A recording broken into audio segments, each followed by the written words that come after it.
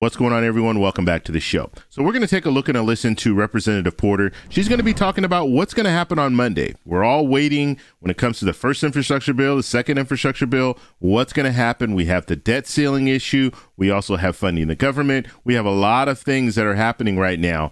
And she's going to focus mainly on that second infrastructure bill, which I think we're all waiting for. So that's what we have in store for the video today. But first off, on this channel, we talk about news that matters. If that sounds like something interesting to you, please subscribe to the channel and hit that little bell notification. That way you'll get notified anytime we put out a video.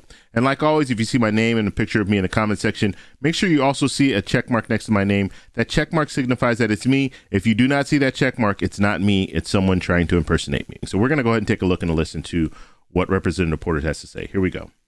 All right, now let's talk about one voice in your party.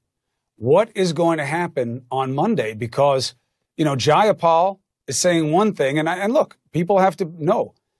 Very often, the left wing of the party, the progressives, are talked about as a minority, not with Biden and this spending bill. He's with them in terms of the priorities and the price tag.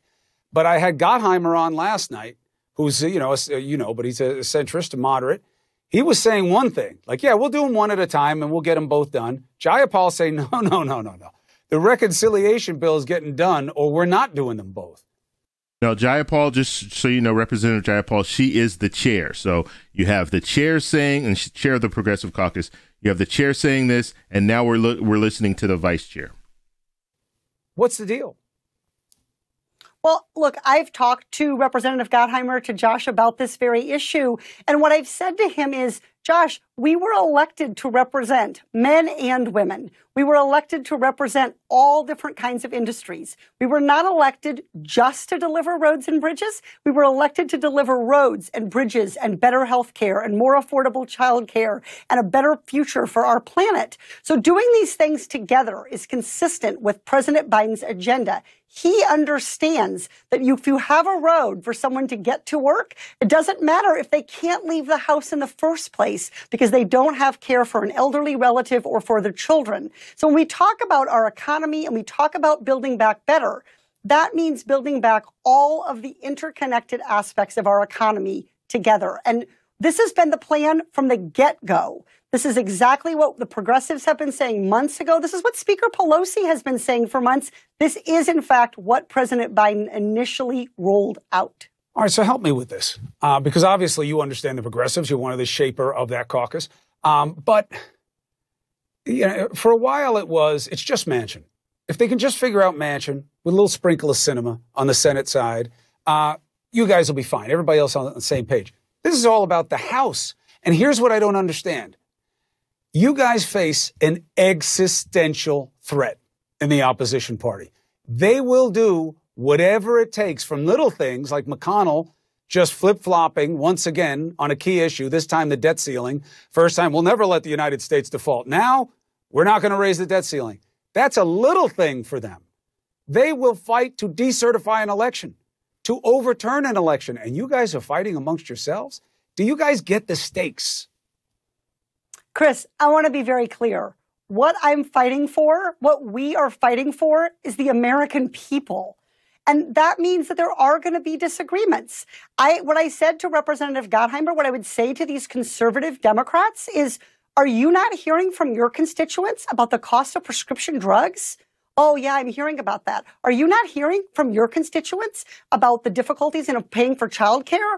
Oh, yeah, I'm hearing from my constituents about that. Okay, I'm also hearing from my constituents about roads and bridges. So we clearly need to do all of these things. And I think that is what people need to be focusing on. We are fighting for the American people. We are fighting to deliver what President Biden knows our economy needs. That's the fight we're in. Republicans are simply standing in the way of delivering for the American people. And by the way, if those Republicans would step up and deliver for the American people, then we wouldn't have all of this drama in the first place, because these bills would be getting 400 votes in the House. Their position. Okay, so and this is a good point. The message here is fighting for the American people, and that's what they should continue to say.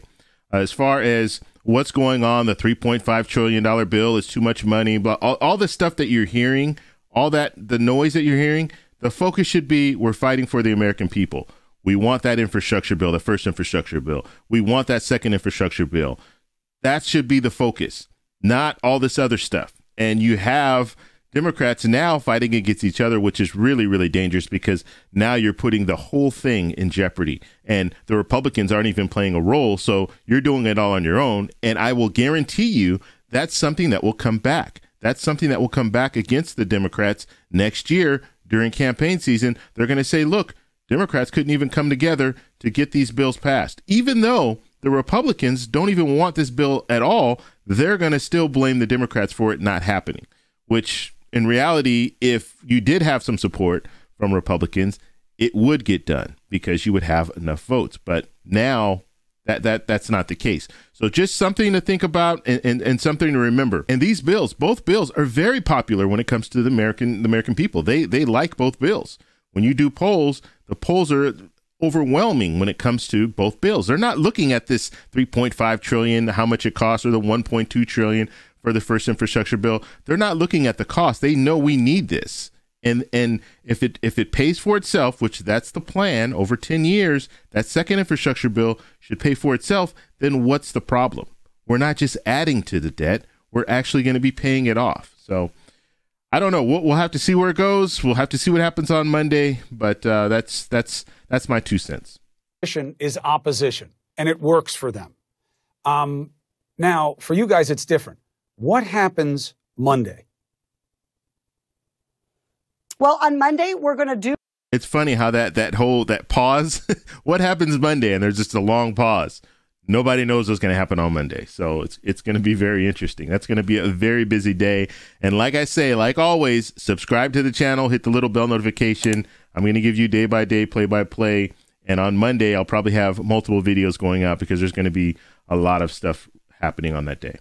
Exactly what the majority leader and speaker ask us to do. So we will get those bills on Monday afternoon. We have not been told exactly what we'll be voting on and how this is going to be resolved. But look, this is what the speaker's job is. She is the Speaker of the House. She has steered our country through complicated legislation and difficult moments before. And I have every confidence that that is what she is going to do here. And I would just encourage the American people to make their voices heard, to let their representatives know that they want their representatives to deliver on the needs that they have. Childcare, the cost of college, climate change, prescription drugs, lowering the age of Medicare. These are incredibly popular policies across party lines. So you're right, Chris. The Republicans we see in Washington may be the party of opposition on these issues, but the Republicans that I represent want these problems solved. And that's ultimately what should carry the day. So you believe that on Monday, a reconciliation bill will be put on the floor that the Democrats will pass? I believe on Monday we are going to have a clear path forward to continue working on these bills. I don't know if the final vote will be Monday, but I think by Monday we will have come together as a Democratic caucus to figure out how we're going to move forward, hopefully in partnership with the Senate. And the president has been working nonstop to do exactly that, meeting with House members, meeting with senators, and trying to deliver his agenda. Okay, so that was Representative Porter. Now, that was very interesting at the end because she did say bills. She said the 2 bills will be before them so they can address those bills. And then she backtracked a little bit and said, well, we're going to have an understanding on that second bill, that reconciliation bill, because the reality is we're probably not going to see that second infrastructure bill on Monday. Hopefully they'll have the framework, they'll have the language, but the reality of them voting and approving that in the Senate on Monday is highly unlikely at this point because we don't have any information. We're already on Friday and there's not much out there when it comes to this second infrastructure bill. So we're going to have to follow this. Like I say, always, you have to follow it and see where it goes. So that's all I have for you guys today, but this is going to be a really interesting weekend. I don't know if they're going to work over the weekend. I would think they should be working over the weekend to try to get something for us by Monday when it comes to the second infrastructure bill. Unfortunately, we're not hearing about a lot of the things that people have been talking about. And I've always said when it comes to a forced stimulus check, it's highly unlikely that we'll see one. We're still not hearing anything. And we're listening to the Progressive Caucus. We're listening to the vice chair. She made no mention of the forced stimulus check. We've also heard from the chair, Ms. Jayapal. She made no mention of a forced stimulus check. So at the current time, it's highly unlikely that we'll see a fourth stimulus check. I don't like bringing that bad news to you, but that's the reality. And I know that there's still people out there that are saying a fourth stimulus check is coming. It's coming on Monday, all this stuff. We have not received any information to lead us to believe that that's true. So we're just going to have to see if that goes anywhere. But if you guys have any comments, post them down below. If you like this video, please give me a thumbs up. Please subscribe for more, and I'll talk to you in the next one. Bye.